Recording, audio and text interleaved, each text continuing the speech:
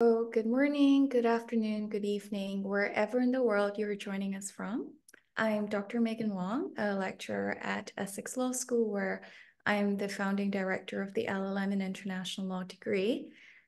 Together with Dr. Emily Jones, we are the co-founders and co-conveners of the Public International Law Lecture Series, and we're so pleased to have you join us today.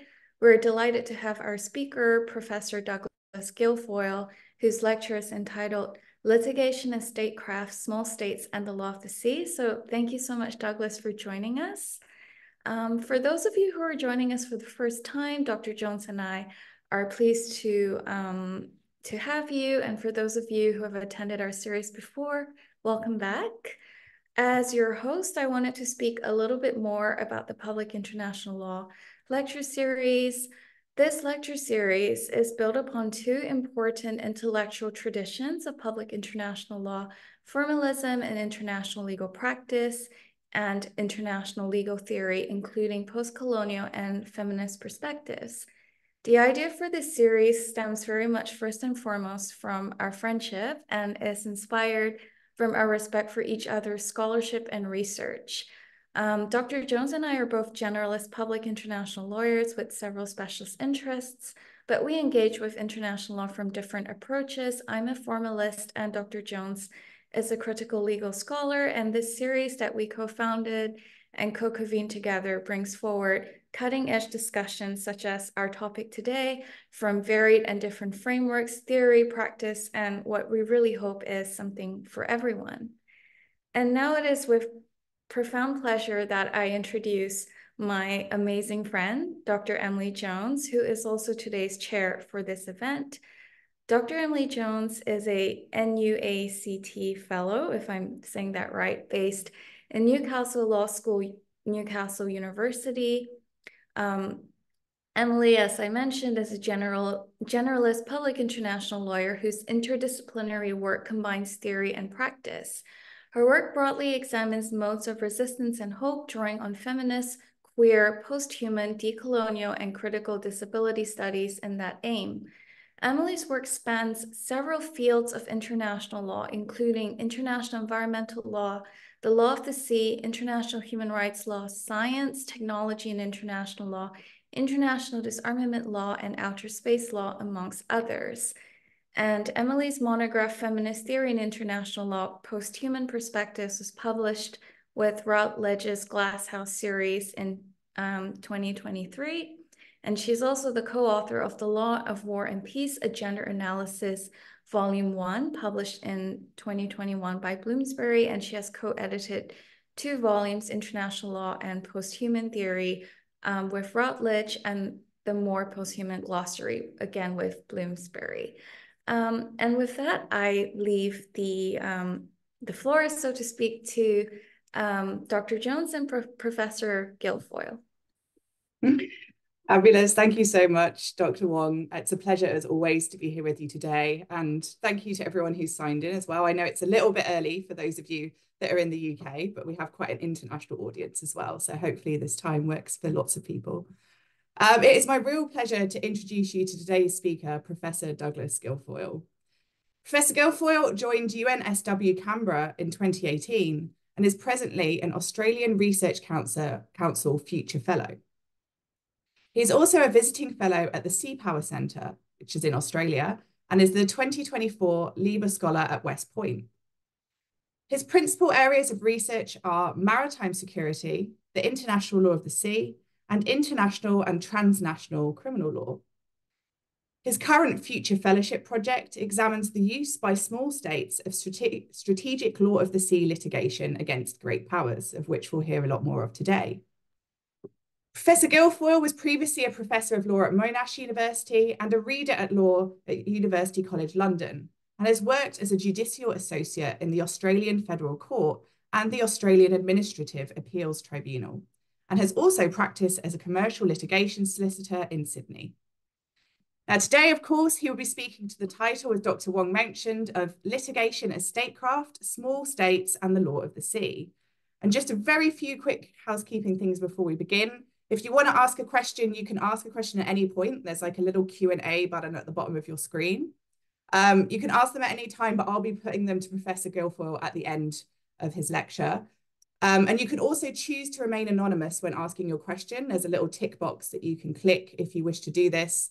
So please do that if you don't want me to read your name out, because otherwise I probably will. So that is it for me. Without further ado, thank you, Professor Guilfoyle, for joining us, and over to you. Thank you, everyone, for attending this evening, and many thanks to Drs. Jones and Wong for the invitation to participate in a really excellent series. All right, so my topic this evening is litigation of statecraft, small states, and the law of the sea. And this project that I'm working on currently really starts from a single question, which is, why litigate if you can't win? That is, we're all familiar as public international lawyers, and in terms of the traditions that have been spoken about this evening, I probably come more out of the formalist and practitioner-oriented side, though certainly theory informs my work. But we're all familiar with that kind of critique put to us often by lay people, or occasionally political scientists or IR scholars, that what difference does international law really make, and particularly international litigation or dispute settlement? The idea that ultimately the strong will do what they want and the weak will suffer what they must. And if one takes that view that power is the principal determinant of international affairs, then at best, litigation should only be attractive to similarly situated states. If you have roughly equal levels of power in the international system, then you might think that litigation is the most efficient way to resolve your problems.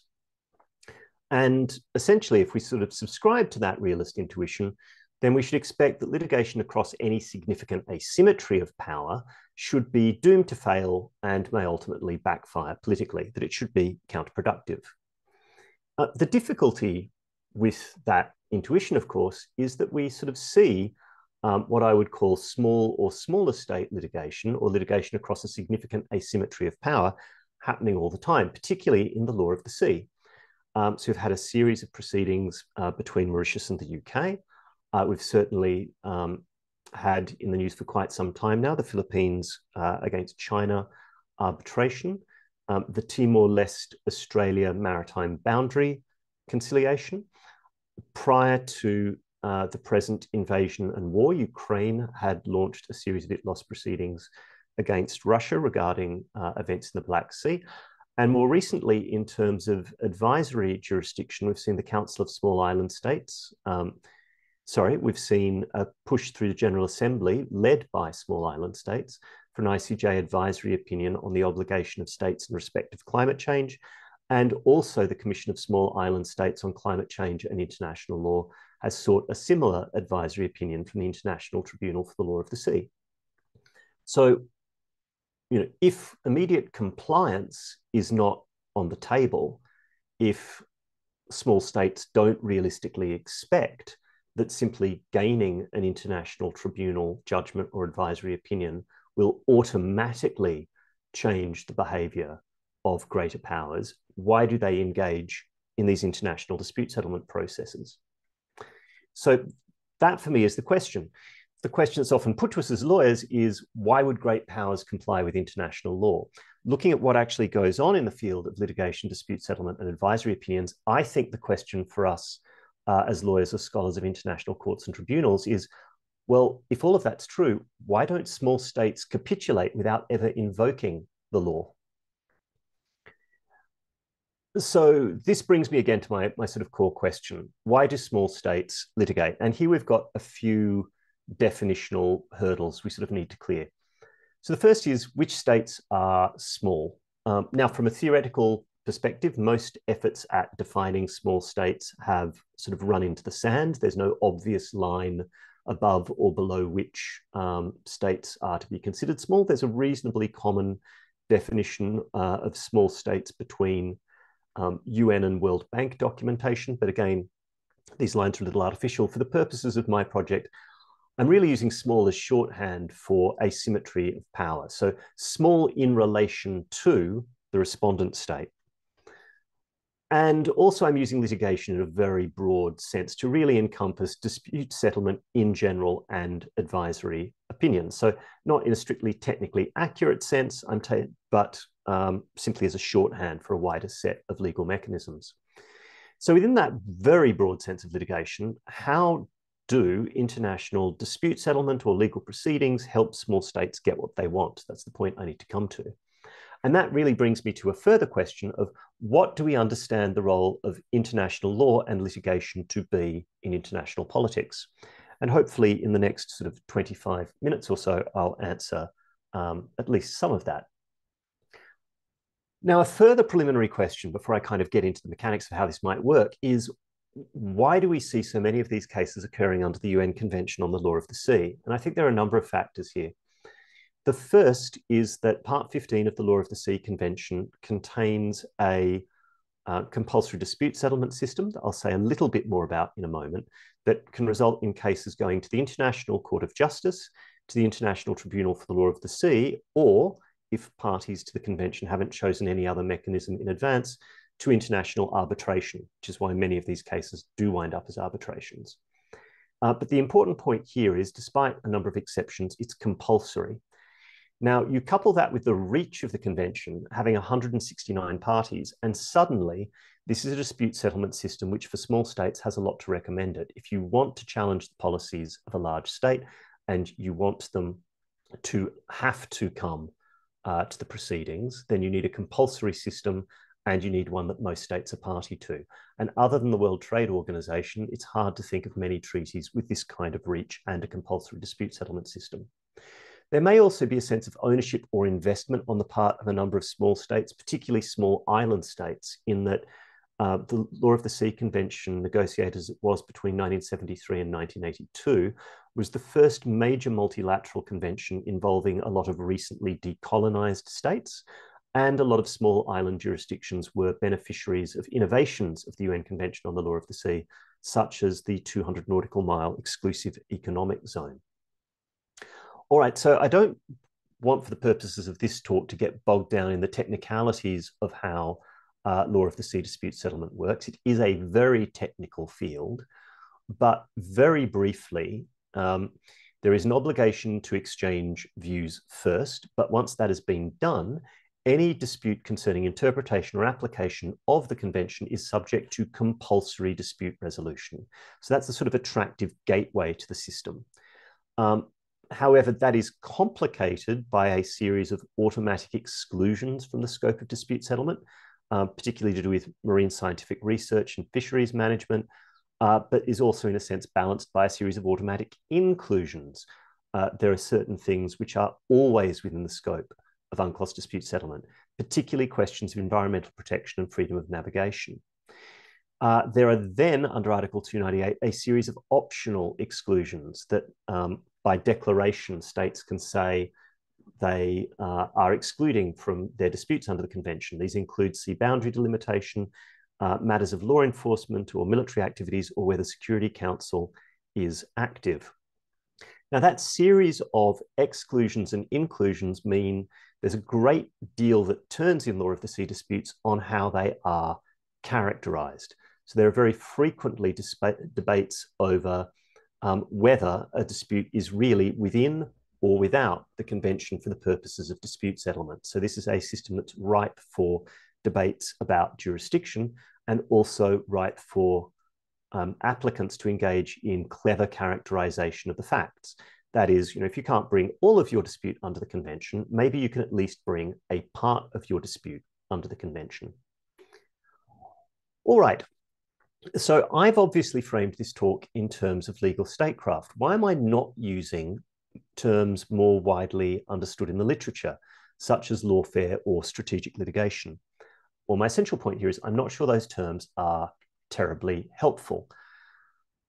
Neither sort of body of literature really tells us what makes litigation either strategic or lawfare, though there are some useful threads I can bring out. The strategic litigation literature that largely, but not exclusively, arises in a human rights context will talk about strategic litigation as having a number of characteristics.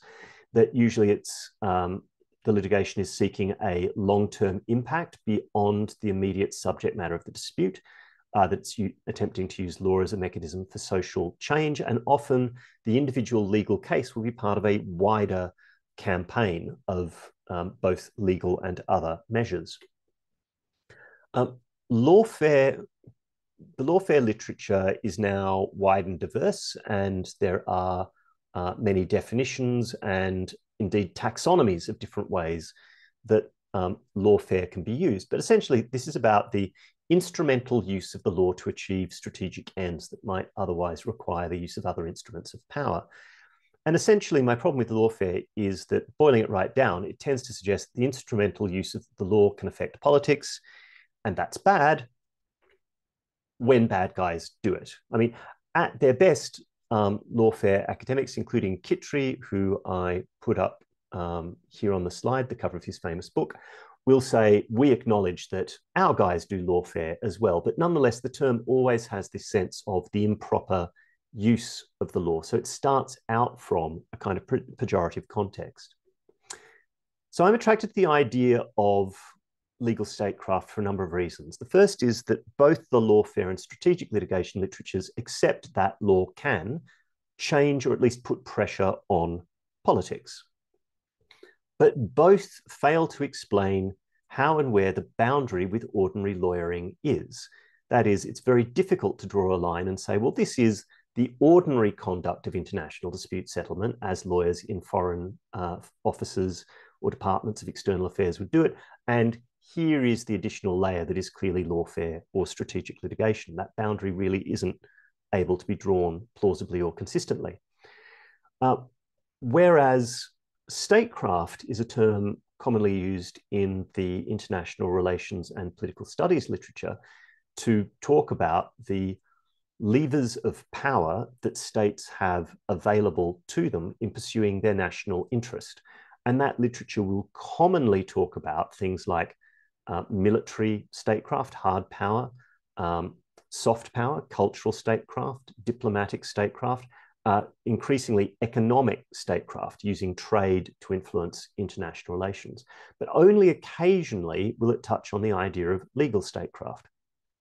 And that's what I'm interested in, the extent to which the legal instrument of statecraft can be used to pursue either national or collective policy goals. All right, so with that sort of ground clearing out of the way, the question then is, well, in that sort of framework, what can international courts do to assist small states? Why are they a place to put legal arguments in the hope of influencing politics? And a lot of the recent literature on international courts and tribunals points to a number of effects that international courts can generate. The first is that they obviously produce authoritative statements of law and fact, and these can be very difficult to walk back, even for great powers. They tend to cohere into social facts that are just accepted. So, for example, in terms of my case studies for the broader project, the South China Sea dispute, the Philippines, Malaysia, Indonesia, and Vietnam have all, in government statements on record, referred to the South China Sea Arbitration Award as setting out the law which defines the extent of their waters and their maritime resources. That has become a common touch point for the region in terms of how one understands the application of the UN Convention on the Law of the Sea. Also, at least symbolically, appearing before an international court or tribunal levels the playing field. So they become for smaller states to challenge the legitimacy of a more powerful state's actions, to say your actions are not in conformity with the law, and possibly even to challenge the legitimacy or influence of the state itself. If you frame your arguments in the right way, you can also use international court and tribunal decisions to mobilize a supportive constituency. So, for example, Benedict Kingsbury has suggested that the reason smaller states build dispute settlement procedures into major treaties is not because they think it will magically induce compliance by greater powers, but that if they ever get a judgment in their favor, it will become a sort of standard others may rally around. And what they can't achieve on their own in terms of generating political pressure, they might be able to achieve with a group of like-minded states. And we can see that in the South China Sea context I was just mentioning. And so all of these effects cumulatively can mean that international courts and their decisions can be a mechanism for generating pressure for legal or political change. Now, if you're going to use international courts to try and push for change, the question then is, what sort of arguments are effective to put to international courts or tribunals to get the result you want? How do you go about making effective arguments? And here I draw on the work of Kongyang Kai, who wrote a very interesting book on China and the international legal order. Now, he suggests that for his purposes, lawfare, he thinks, moves along 3 axes. I'm only interested in 2 of these. So 2 dyads that he puts up that you find elsewhere in literature as well is a distinction that's often made, at least rhetorically, between legal and political disputes, or between legal and non-legal disputes, or between justiciable and non-justiciable disputes, but I'll stick with legal political for simplicity, and between individual and community interest. So if you're interested in pressuring a state, if you're interested in trying to challenge the legitimacy of its actions and challenge them on the basis that their actions are not in conformity with law, then obviously the dispute has to be legally framed. That's just a given if you're going into a court or tribunal. And to mobilize a supportive constituency, it's particularly helpful if you use international law to frame your grievance as an attack on a collective interest, something that international law is actually quite well suited to, as scholars such as Marty Koskaniemi have noted. But if you're a respondent, if you're a greater power being targeted by these sorts of legal proceedings, you might think about the kind of arguments that you would find that should be effective in resisting. So in terms of resisting this lawfare, if you're on the receiving end, first thing you're going to want to do is to recast the dispute as being political. This is somehow motivated by concerns outside the relevant legal framework. And if it's not nakedly political, it's at least ill-conceived. It's non-justiciable. It shouldn't be brought under this treaty. The problem really belongs to a different body of law and has been shoehorned into this treaty for political reasons. Also, if you want to resist the risk of this case becoming a standard around which others may rally, you're going to want to insist that the dispute is very strictly bilateral, that this isn't actually something that involves a community interest. So that's what the theory would tell us. And the result would look something like this. So in the first quadrant, you've got the strongest argument for applicants. We have a legal dispute here involving a community interest. And in the fourth quadrant, you've got the strongest argument for respondents. This is ultimately a political or non-justiciable dispute, which is strictly bilateral. Now, this logically creates a couple of other categories. Quadrant 3, we have, you might retort by saying this dispute genuinely involves a community interest, but is ultimately non-justiciable. And in some of the nuclear weapons advisory opinions, that was the attitude of the nuclear weapons holding states. Yep, we accept there's a community interest in nuclear weapons, but it's not ultimately a justiciable issue. And on the applicant side, you might say, yes, we accept this is purely bilateral, but I'm not entirely sure why you do that, and I can't think of an obvious case where it's been done. All right, so the question then becomes, do states in fact argue this way? So if we look to one of my case studies, which I'll come back to in more detail, the Mauritius UK dispute and their first UN Convention under the Law of the Sea arbitration, the Attorney General of Mauritius, Attorney General Darby, opened by saying in those proceedings, there is not a single African state that recognises the lawfulness of what the United Kingdom has done. The African position has been endorsed by the Non-Aligned Movement, the Group of 77 and China, and the Africa-South American Summit. On the other hand, the United Kingdom is asking you to maintain a colonial status quo, a use of the convention that its negotiators surely never intended. So there's an immediate appeal here to the multilateral and to 2 legal standards, the UN Convention on the Law of the Sea and also the law on decolonization. Conversely, Attorney General Grieve of the UK in the same proceedings responded by saying, it is the Mauritian claim to sovereignty over the disputed islands that is the real issue in and behind the current proceedings. the claim to sovereignty has been put forward here in the guise of a case under UNCLOS. And that dispute as to sovereignty, however it is cast or recast, is not a dispute concerning the interpretation or application of the convention at all. So here the framing is cast as bilateral. This is only about sovereignty. No one else needs to get alarmed. This is not a multilateralizable dispute. And also it is politically motivated. It's been brought under the guise of UNCLOS, and that this is not really a dispute concerning the convention. It is in some sense an abusive process. Similarly, in the South China Sea arbitration, while China didn't formally appear, it did release a position paper on the issues. And in that position paper, it said the Philippines is well aware that the tribunal established under the convention has no jurisdiction over territorial sovereignty disputes. So again, we're in quadrant 4. This is non-justiciable.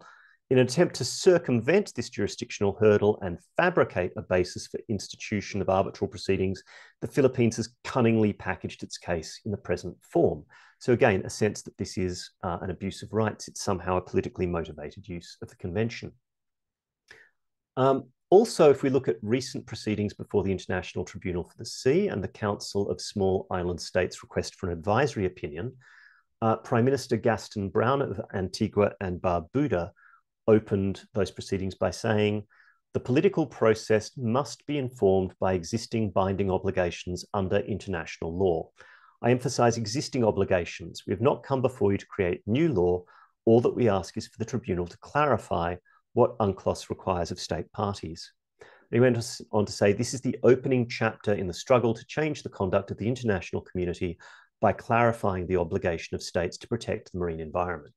So this goes to some of those characteristics of strategic litigation I outlined on an earlier slide. There's a very self-conscious understanding here that this case is part of a broader campaign, and that part of the aim here is to have politics, the acceptable boundaries of what can be regarded as a political solution or the frame of political discussion, what's sometimes called the Overton window, framed in terms of the law as opposed to what seems to be politically possible or pragmatic.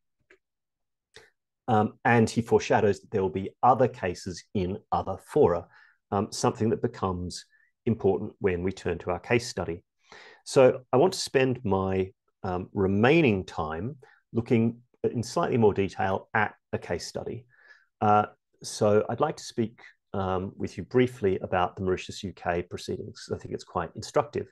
So these concern whether the United Kingdom or Mauritius is sovereign over the Chagos archipelago, including Diego Garcia, the site of a famous or infamous US Air Force base that was used in operations in Afghanistan and the global war on terror. To put this very, very briefly, prior to independence, while still formally a colony, the pre-independence Mauritian ministers were essentially coerced into accepting the excision of the Chagos archipelago from the territory of Mauritius for the purposes of decolonization in 1965. That was done so that part of the archipelago could become a US base. Proceedings relating to the archipelago, when the United Kingdom unilaterally declared a marine protected area around the archipelago as an ostensible conservation measure, first began in 2010 in UNCLOS arbitration proceedings, were followed up by an International Court of Justice advisory opinion, the legal consequences of the decolonization of Mauritius in 2018, and were further explored in a maritime boundary dispute at ITLOS between Mauritius and the Maldives in a preliminary objections case in 2021. So that's the broad framework. I just want to go very quickly through how some of that played out.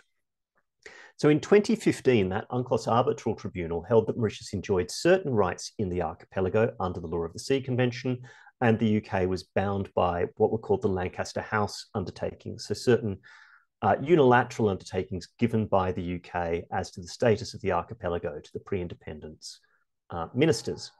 Therefore, the UK had at the least a duty to consult with Mauritius before doing anything that unilaterally affected the archipelago.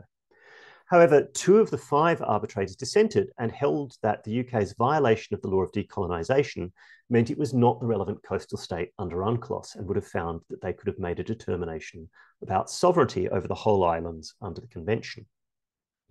Now, in a sense, that, at one level, fairly small technical win, but with a strong dissent, put wind in Mauritius's sails and allowed them to push forward at the UN General Assembly for a referral to the International Court of Justice for an advisory opinion on that broader question of decolonisation.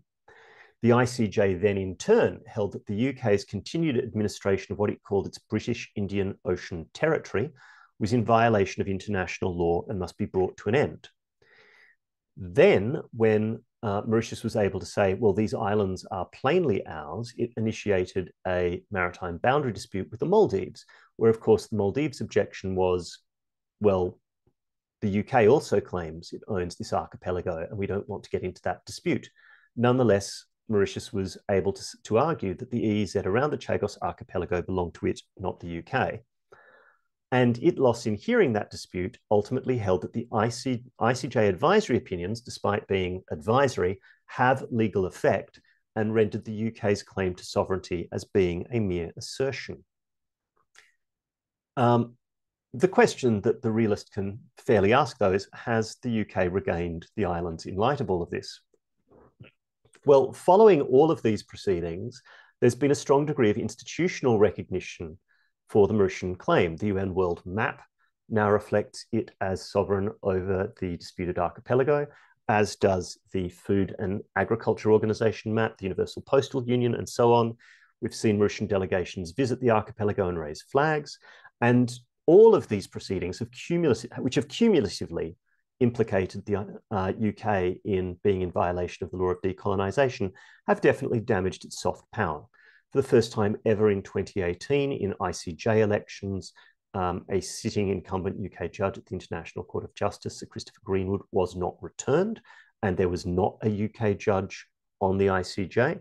And in International Criminal Court elections in 2021, the UK's strong preference would have been to have its candidate Karim Khan elected as prosecutor, but elected unopposed. But there was an opposed vote.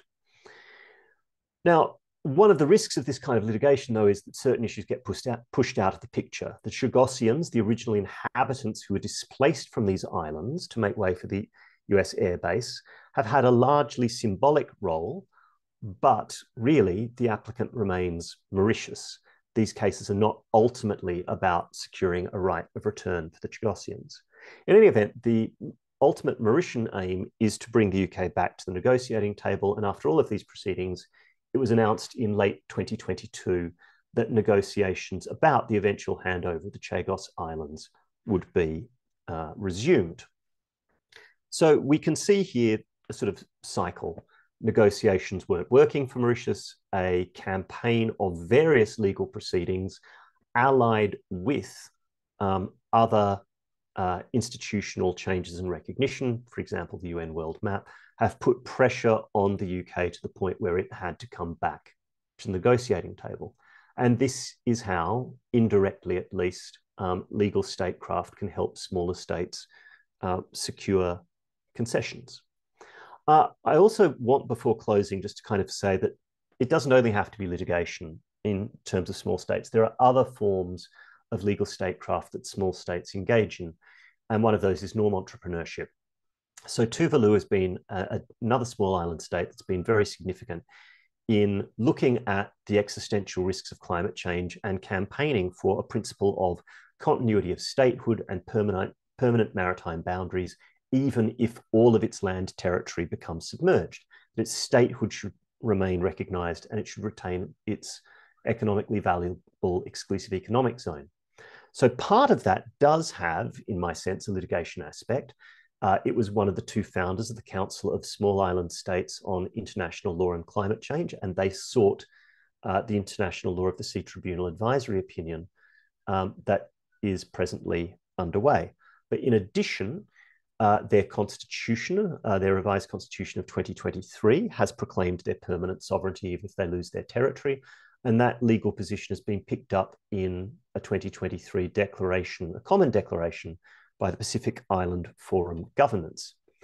And there is, with a bit of an asterisk against it, presently a treaty being negotiated or renegotiated between Tuvalu and Australia that would couple various elements, but these include Australia continuing to recognise the ongoing statehood of Tuvalu, but also providing a climate migration pathway for resettlement of the Tuvaluan population in Australia. But returning to the question of litigation or dispute settlement or advisory opinions of statecraft, obviously it's not without risk. Strategic or instrumental use of the law may change the law itself. It may also dilute the kind of arguments you can put. Squeezing things into a legal frame can push others out of the picture. So I mentioned the status of the original inhabitants of the Chagos archipelago, the Chagossians, not necessarily having their interests front and center in all of these proceedings. There are certainly concerns that it might push greater powers to leave dispute settlement systems if they feel that it's constantly being invoked against them, and people may have questions about those. But also there's a risk for tribunals. The legitimacy, not just of great powers is on the line in these cases, but also the tribunals themselves. And I call this the Southwest Africa risk. Obviously, the ICJ had very few cases brought to it, particularly by developing states after its very poorly received decisions in the Southwest Africa cases. Finally, just as a brief observation, these cases are ultimately argued, despite the fact I've talked about a variety of small states, they're argued by a relatively small group of people. So on this slide, I've just gotten the top band. I've just gotten the top band judges or arbitrators, then lawyers for senior lawyers, not the entire legal team, for applicants, then in the bottom, senior lawyers for respondents. And I've put in bold anyone who appeared twice. So, you know, in an unscientific way, this slide just gives you a sense that if certain types of cases are argued at the international level, there's a reasonably small group of people, many of whom have about a 50-50 chance of appearing in any given case. And the implications of that may be worth reflecting on. But I will leave it there. And I'll just say that this presentation is based on an article of the same name with the 2023 British Yearbook of International Law. And if you don't have access to it, please just contact me by email or Twitter, and I'll do my best to get you a copy. But I think that's my time, and I will leave it there. Fabulous. Thank you so much, Professor Guilfoyle, for that very fascinating and detailed, but also very clear and accessible lecture, which I personally really appreciated as well. We have quite a few questions that are coming in, so I would be keen to get started on those because we have around 20 minutes for the Q&A, providing you're feeling not too bad with your cold. Great. So I will start off with this question from Arpan Chakravarti, who thanks you for your presentation. They're from India, and they have a quick question that, although not related to small states, perhaps pertains to states in general. So the question is, considering the UN stalemate over the ongoing conflicts across the globe, do you believe this would lead to an increase in the number of litigations brought to the ICJ? So I think kind of a broader question about, you know, do we see kind of small states or global South states bringing more litigation to ICJ, but also other courts, and what do you kind of think about that in the context of your talk? And also, do you think that legal measures will find more prominence in statecraft across the globe? So quite a big one to start off with, but I'll start with that one. Yes, thank you. That's a fascinating question. And I guess my very short, pithy answer is yes. Right. I think we've entered a unique age where we're seeing what I've sort of started thinking of as the judicialization of active conflicts. Right, we've never seen this, or we've very seldom seen this before. The closest analog I could think of would be the 1986 Nicaragua case, where Nicaragua argued about US financing and support of rebels operating across its border. but that, as it were, was a sort of non-declared proxy conflict. And now we've seen multiple proceedings, Ukraine and Russia, Bangladesh, Myanmar, South Africa, Israel, all implicating present either active wars or cross-border crises, where in real time, as one aspect of diplomacy or statecraft, seeking to inject international law into the proceedings to pressure one side or the other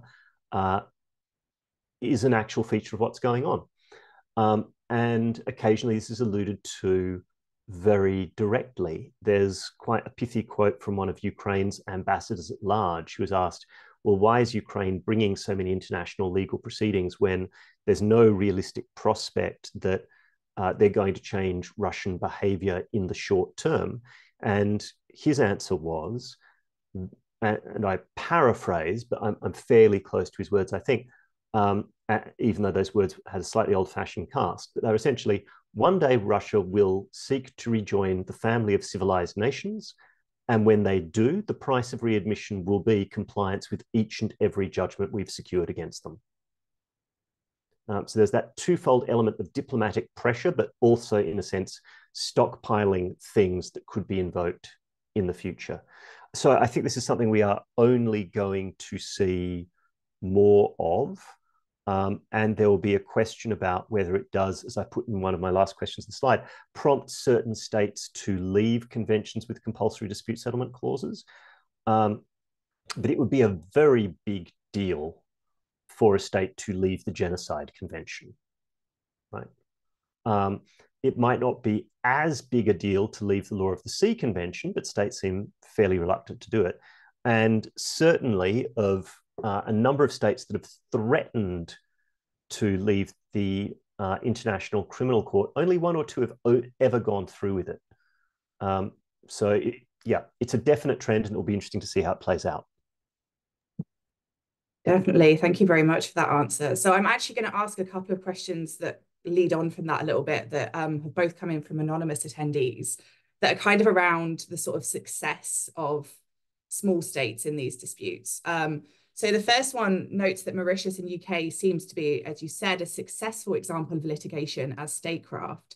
However, the person argues that you cannot necessarily say the same for other case studies, such as the South China Sea. They say what China is doing on the ground, and even the attitude of the claimants towards the SCS arbitral award, seems to show that the Philippine statecraft is not really working. So how do you account for the differences in these two case studies? And that also leads on to another question that's, I think, very similar, which is again from an anonymous attendee, that asks, what are the probabilities of the results of small states in these disputes, seeing as they are deemed to be weaker than their opponents? So yeah, I guess a question about the kind of politics around this and success and likelihood of success. Right. Yeah. So, I mean, I'm not making, so I mean, my interest in sort of doing this project, and it's a 4-year project notionally, and I'm 2 years in, is not to claim that this works all the time or that there are guaranteed successes. And if we just sort of step back and think about this as lawyers in our domestic systems, it's something any competent barrister or courtroom attorney will always advise their clients is, if you can avoid it, don't go to court, right? The results will be uncertain. So even in the national system, we only usually go to litigation to some extent as a final roll of the dice, or certainly not with expectations, at least for large players, repeat actors such as government departments or corporations or businesses who are familiar with the law, will accept that they'll win some and lose some. So I make no claims that the law is magic. I'd push back a bit on the idea that there has been no result in the South China Sea context at all. And I do that on a couple of fronts. So in my paper, I make a more detailed argument that one of the things that small states can get against greater powers out of a judicial process is what I call a legitimacy penalty. And that this harms the soft power of the greater state in other fora or other proceedings, right? And that the only way for them, in a sense, to cure the legitimacy problem is to come back to the table. So possibly the best example of this, though it wasn't my worked example, or the best example other than Mauritius, UK, is East Timor, Australia. So, East Timor initiated several international cases against Australia, then a compulsory maritime boundary conciliation process under Article 298 1A1, which featured very briefly on one of my earlier slides, against Australia. And essentially, the pressure of the other cases brought Australia into the conciliation proceeding. That proceeding was then constructively engaged with. And in my estimation, in terms of where the final maritime boundary was put, Timor-Leste got about 80% of what it wanted compared to the starting point. Now, if we think about the South China Sea dispute, I think there are several kind of indicia that at least, even if things haven't gotten better, one of the features of the law is that for states other than China, they haven't gotten any worse, right? There has been this galvanizing effect where, as I quoted before, numerous states in the region have quoted the arbitral award and said, no, we are promised a 200 nautical mile exclusive economic zone under the convention, and we are not going to compromise on that because China is simply a bigger state that has made an argument not recognized under the convention that it has peculiar historic rights across the entirety of the South China Seas.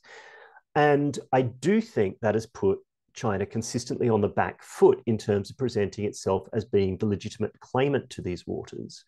And I think the Philippines in particular has kind of piggybacked off that and is now running an amazing social media campaign, putting out footage of the altercations between Chinese Coast Guard and Philippines Coast Guard vessels, and between Chinese vessels and Philippines fishermen. And all of that is sort of a public diplomacy that is about legality in a way. So I think, I wouldn't call that compliance, and I wouldn't call it a full win. And one might think that's, from certain points of view, that's actually a bad thing, that law has, in a sense, kind of frozen the contours of that conflict. But law has also kind of kept it below the level of open conflict. So I think the South China Seas is a complex case, and I don't think it's a complete win, but I also don't think it's an example of a great power just completely ignoring the law and it having no influence on politics either. Fabulous. Thank you very much for your answer to that question. Yeah, we're getting lots of questions coming in now as well, so it's now getting difficult to choose. But I wanted to ask, I'm going to try and pick a few based on themes, but I wanted to ask first this question from Larry Malksu, who's of course a friend of the series, who asks, international courts and tribunals usually frame their judgments in purely technical terms, like it's only about the interpretation of the law. Do you think judges are at the same time intuitively aware of this power asymmetry and the statecraft aspects that make small states take major powers to international courts? And do you think that the courts themselves feel power asymmetry, like that of their institutions are less powerful than the UN Security Council or its permanent members, for example? So I guess a question about how judges are viewing these cases, if you have any insight around that. Yes, thank you, Laurie. That's a really interesting question. I think the psychology of benches varies a great deal. In terms of full disclosure, I was a junior legal advisor to the Mauritian team in the very first of those cases I mentioned. I've had no subsequent involvement in any of the other elements of the Mauritian proceedings. So all of everything I say about, as it were, the course of those proceedings is an academic hypothesis, but it was interesting to watch both the arbitrators in the room and senior counsel's interaction with them. I don't think, I guess from an Australian or UK perspective, you'd kind of say, is there any sympathy for the underdog, right? Should we help out the little guy here who's clearly been wronged? I think inside the courtroom or the negotiating room, the formality of proceedings and formal equality does have a leveling effect. And, if you've got several of the great international lawyers of the day representing either side, going to my last slide about the limited number of people who do this in practice, I think that probably gives the judges some comfort that there's in the courtroom or the hearing room or the negotiating room an equality of arms that there isn't in the real world. So that may decrease any sort of judicial receptiveness to we're the wronged small party kind of arguments. But on the flip side, I would kind of underline the thing I said about the Southwest Africa cases. I do think, and this is something I sort of learned from watching much more senior international barristers who actually argue cases, was that, you know, you could put arguments where you could see that the point was getting the decision makers to think about the impact on future cases. You know, do you want more cases coming to your court or tribunal or fewer? Do you want to alienate the global south, or do you want them to think well of your institution? And even when it's an ad hoc arbitration, those arbitrators are likely to be judges of the International Tribunal for the Law of the Sea, judges of the International Court of Justice. And sometimes those arguments might actually play differently to an ICJ judge than to a Law of the Sea Tribunal judge. Their institutional interests might not be entirely aligned. So there are a number of factors at play there, and I'm not sure it's as straightforward as kind of sympathy for the underdog or not.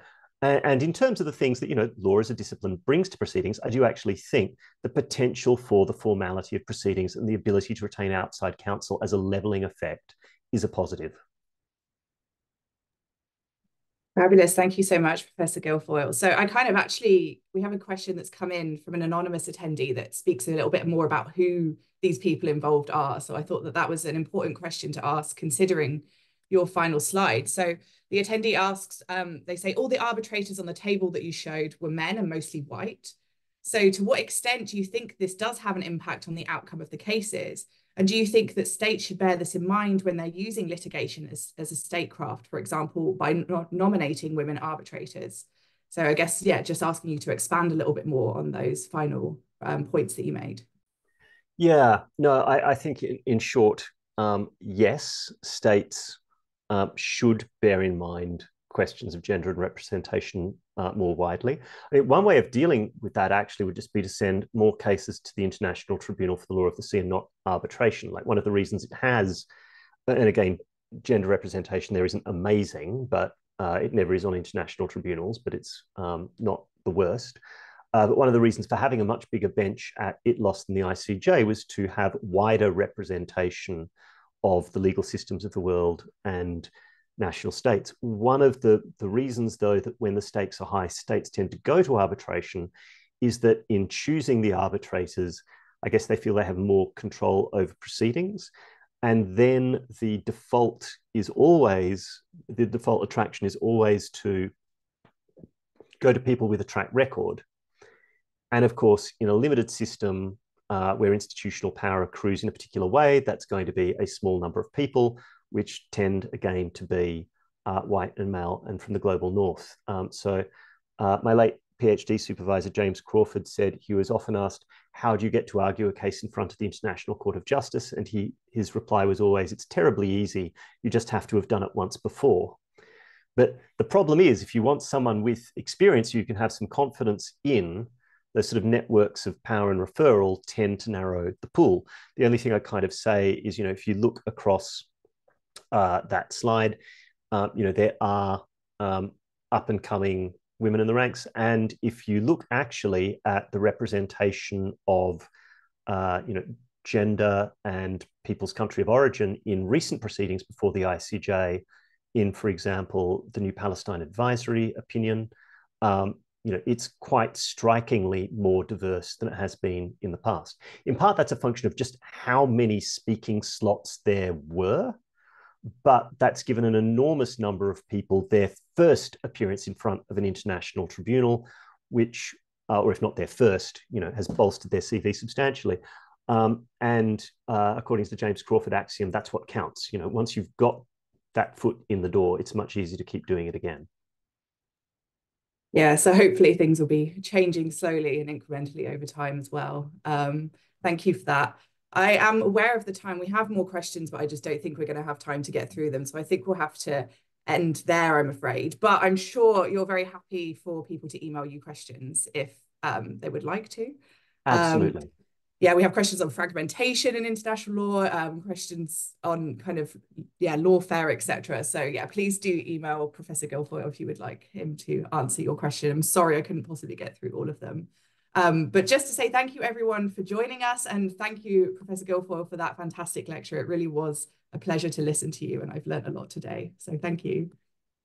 Thank you so much for the invitation, and thank you everyone for attending and your enthusiasm. Wonderful. Have a good day, evening, wherever in the world you are. Thank you very much. Bye, everyone. Bye.